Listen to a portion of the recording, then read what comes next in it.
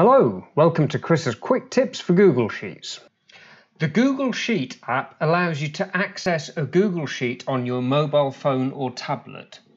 The Sheet app is really useful for entering data into a sheet, especially if that data is collected remotely and you only have your phone or tablet available.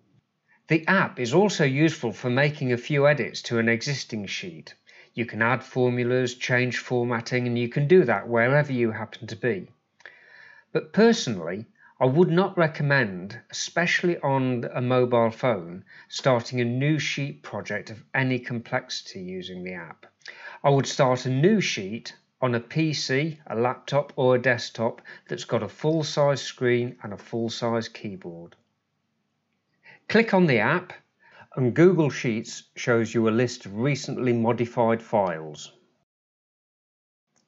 The default view has a small graphical preview of the sheet. Click on the List View icon to change the view to a list of the files without any graphical preview. Click on the Preview icon to switch back to the list with a graphical preview. If you want to do some file management, for example to rename the file, make a copy of a file, control access to the file, all of these activities and more can be done by either tapping and holding the preview icon or file name, or alternatively clicking on the three dots next to the file name in either the preview list or text list view.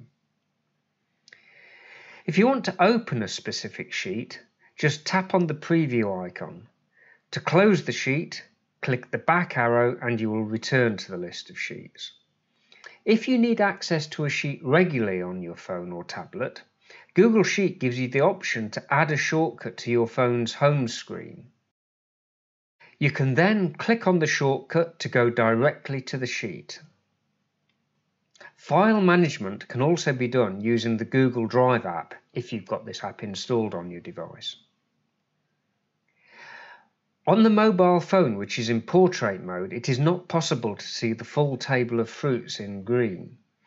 Rotate the screen so the mobile phone is in landscape, and the app will also change the display to landscape mode, which makes it possible to see the entire table of fruits.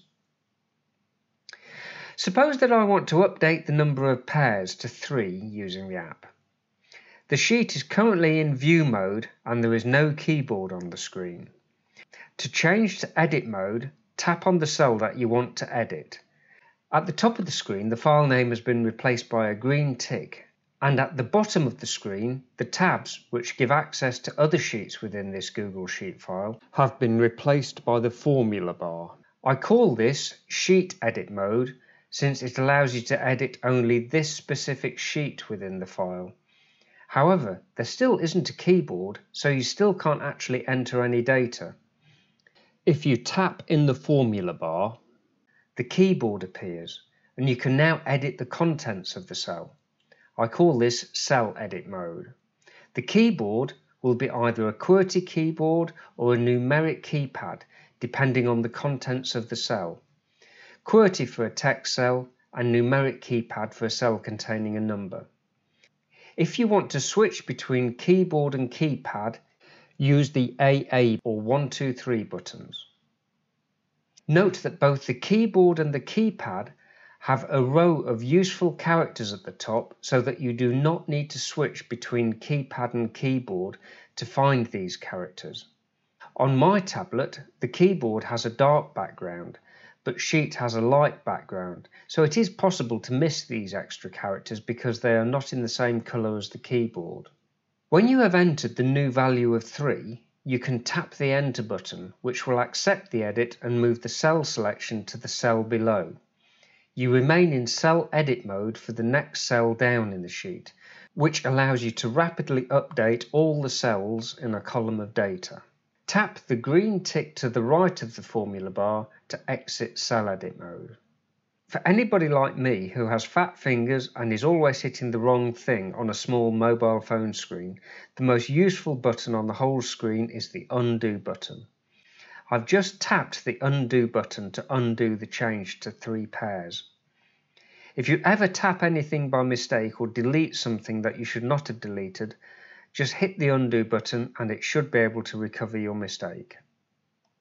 If I retype 3, the other alternative to hitting the enter button on the numeric keypad is to tap the green tick to the right of the formula bar, and this will exit cell edit mode. The selected cell will stay in the same cell. It does not move down like it did when you hit the enter button. To exit sheet edit mode, tap the green tick at the top of the screen. The tabs for the other sheets within this Google Sheet file reappear, and the X to exit this sheet is shown at the top of the screen. It is also possible to work with ranges in Google Sheet app. Select a cell, then tap and drag the circle at the bottom right of the blue box to the bottom right of the range that you want to select. You can also drag the circle at the top left of the blue box to the top left of the range that you want to select. You can now tap the range to get the menu of options. For example, I can clear all the cells in the range.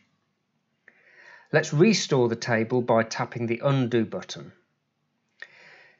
Google Sheet makes it easy to add functions to your sheet by listing at the bottom of the screen some of the most common functions that you might want to apply to this range, or the equals if you want to enter a function that isn't listed. Let's tap AVG, or average. The average for the range has been calculated and added to the cell under the last cell of the range. Let's tap undo and try another function. Type equals in the formula bar using the equals in the bar above the keyboard. If you know the function name, then start to type the function name, and the row above the function bar shows the functions that match the letters that you have typed so far.